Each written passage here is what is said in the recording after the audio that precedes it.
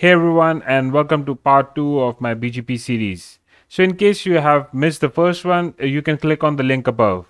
In the previous video, we discussed what is BGP, what is ASN, and how do we configure BGP in RouterOS v6 and RouterOS v7.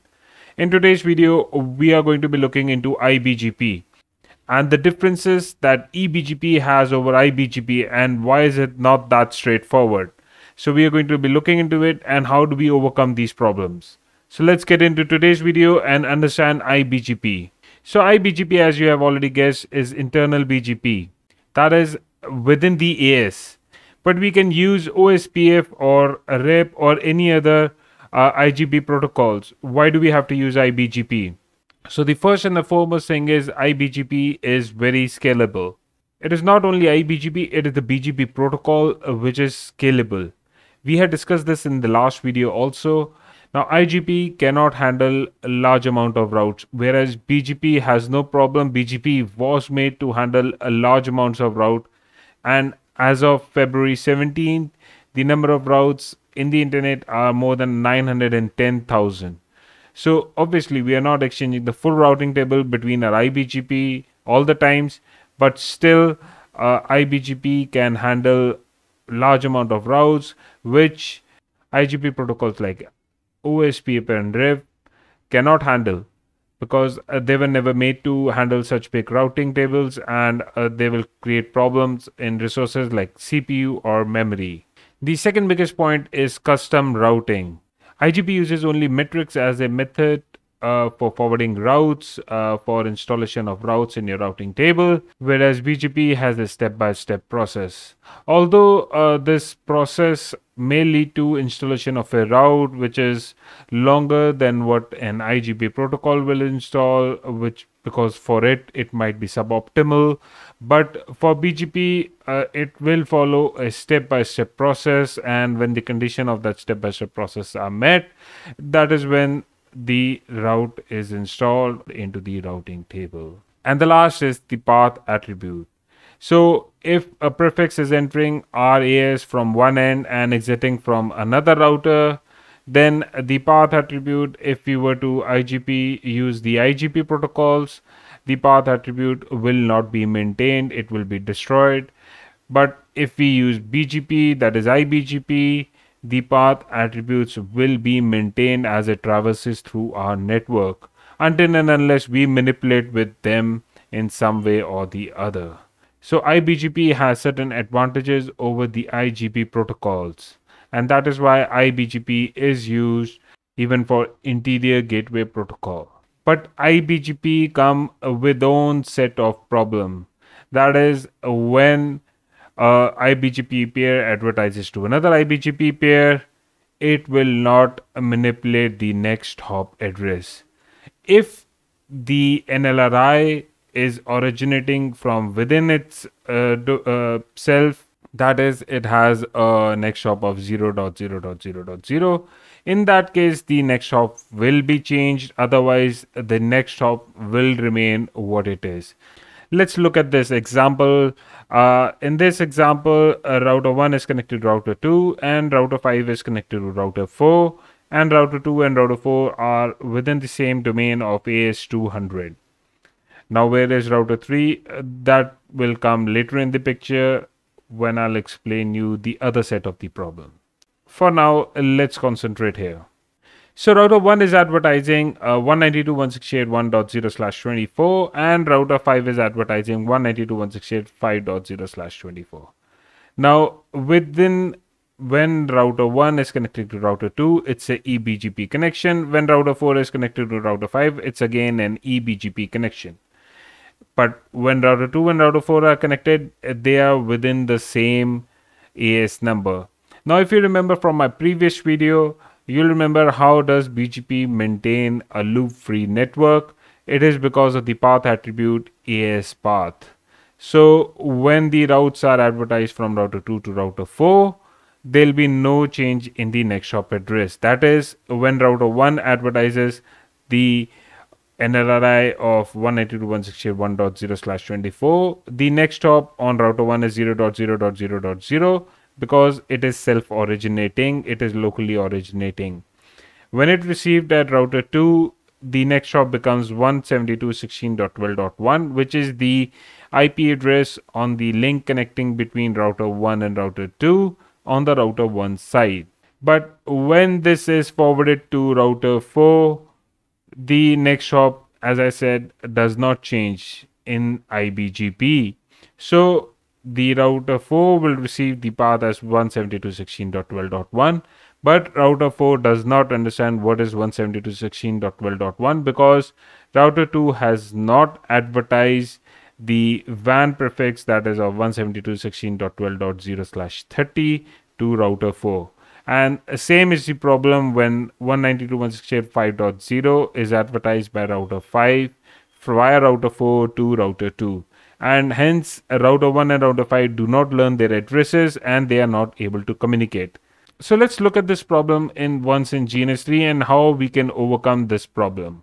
So right now, as I said, if we check our IP route print and we see that 5.0 is getting received, but the address is 172.16.45.2.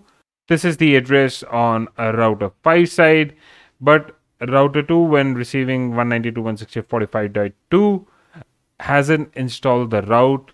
It is still in inactive state. So it's an inactive state. It cannot reach because 45.2 is not known to router 2, and similar is a problem with router 4, which is receiving 1.0, but the IP address, the gateway, is received as 172.16.12.1, which is installed on router 1 and is of this LAN segment.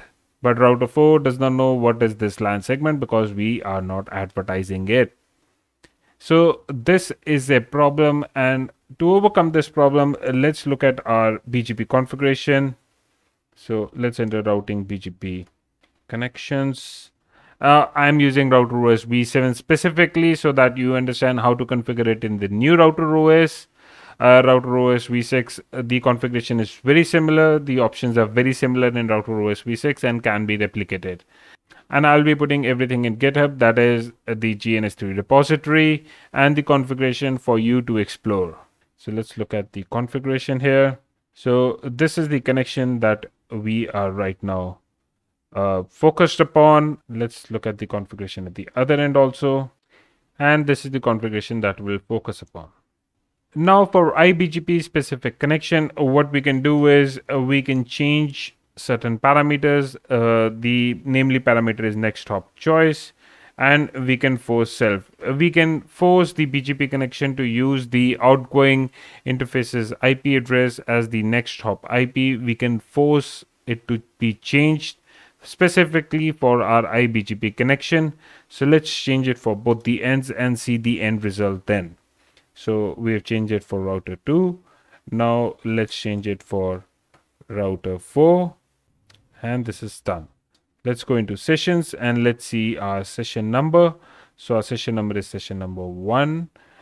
So let's resend the data here for address family IPv4 numbers 1. Let's do the same thing here also.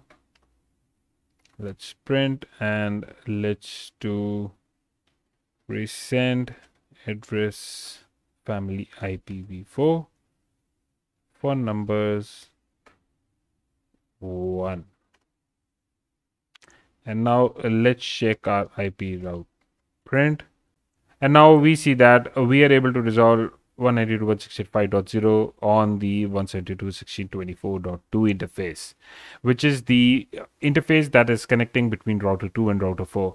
So by using the force self command, we were able to manipulate the next hop IP address for the NLRI. That is for the 192.168.5.0 prefix. We were able to change the next hop address, which in other case, if we was on just running on iBGP mode, this would not have changed, because this is set of rules on RFC 4271, which defines the BGP protocol in all. This was the case where there were only 2 routers in transit, and both the routers were acting as the edge router for the customer ends. But what happens if there are more than 2 routers? For this case, there are 3 routers. There is another problem in iBGP, and this is all because the BGP protocol was primarily made for AS to AS connection and not for an IGP connection. There were certain set of rules that were written, and the problem is that the iBGP has an inability. When it learns a prefix from another IGP pair, it will never forward it to another iBGP pair. So that means our route can come till route 3 but will not be forwarded anymore. So to overcome this issue, what we need to do is we need to create a iBGP link not only between router 2 and router 3 and router 3 and router 4, but we need to create an iBGP link between router 2 and router 4. Therefore, iBGP, we will need to create a full mesh network. So to create this full mesh network for our iBGP, what we can do is we can create an OSPF network between router 2, router 3 and router 4, which lie within our AS. So because it lies within our AS, we have full control over them. So we can create an OSPF wherein we can redistribute the loopback addresses, and we're using those loopback addresses. We can create a BGP link between router 2 and router 4 using a multi-hop thing. Let's see how we can do this. So let's enter router 2 and let's go into the IP address and let's see what we have here. So right now we have a loopback address of 10.2.2.2. And this is a similar kind of loopback addresses that we have on all of our routers. Then router 3 have 10.3.3.3 and router 4 will have 10.4.4.4. And we have an interconnection with the router 3 using Ether 3 link. So let's create an OSPF here. So let's go into routing OSPF and let's get into the instance first. So if you are new to RouterOS v7, this will also create a small guide for you to how to configure OSPF in the new RouterOS v7. But I will come out with a detailed video later on this. So let's start. Let's create an ad and let's see what we can do. Let's create a name here. So let's name this instance as instance for v2. Let's define a version 2. And our router ID. So our router ID is 10.2.2.2. So in the new RouterOS v7, you do not have a separate OSPF and OSPF v3 as we had in RouterOS v6. We can just define the version inside the routing OSPF. But do note that IPv4 will only work on version 2 and IPv6 will work on version 3. So let's create an area now and let's go and add. The name will be backbone. Again, there is no default area created for us. In RouterOS v7, we need to create it from scratch. Area ID will be 0.0.0.0. That is area 0. And instance will be instance v2. Now let's go into the networks, or let's get into the interface templates. So now the networks has changed to interface templates, and we need to add an interface template here for area backbone, and we need it for networks on Ether 3. So either you can give Ether 3 here or the prefix or the subnet, that's it 172.16.23.0/30. Either one will work for you. It's good. Let's add another area backbone, and networks this time will be 10.2.2.2. Now let's into router 3 and do a similar configuration here also. And then into router 4 and a similar configuration there also. Now our OSPF is established, but what has also happened is because we had advertised our LAN segments which were connecting between router 2 and router 3 and router 3 and router 4 in our OSPF network to establish the OSPF connectivity along with our loopback addresses. Now the segments are known and the routes have become enabled at both the ends. So router 2 is now able to understand the prefix advertise via router 4, and router 4 has understand the prefix advertise via router 2. Now this will also suffice for us, but we can go ahead and still build a BGP connection between router 2 and router 4 directly, so that there is no problem in the future. So let's go ahead and let's add a connection. Let's add a name to R4. This is going to be a multi-hop connection. So yes, we want to connect and we want to listen. And this is a multi-hop connection. So let's set it to yes. Our AS is 200. The remote address is 10.4.4.4.4. and the remote AS is 200, and the local address that we are going to use for connectivity is 10.2.2.2. so be careful why we're using loopback addresses. So if we have a redundant links going, we don't want the LAN segment, if it goes down, the routers to lose connectivity. So we are using our loopback addresses since they will never go down with our interfaces. And our next hop choice is going to be for self. The router ID is going to be 10.2.2.2. The role we are going to be playing is iBGP. Let's set up the same thing in router 4 also now. So routing BGP connection, add name to R2 multi. Now you can do this in Winbox also. The commands are similar to the GUI interface, so you can just go ahead and select the appropriate option in the GUI interface of the Winbox and make these settings. So connect is yes, listen is yes, and a multi-hop is also yes. The AS we are using is 200. The remote address we are connecting to is 10.2.2.2. The remote AS that we are connecting to is also 200. The local address we are going to be using is 10.4.4.4 because this is router number 4. And the next hop choice is going to be for self.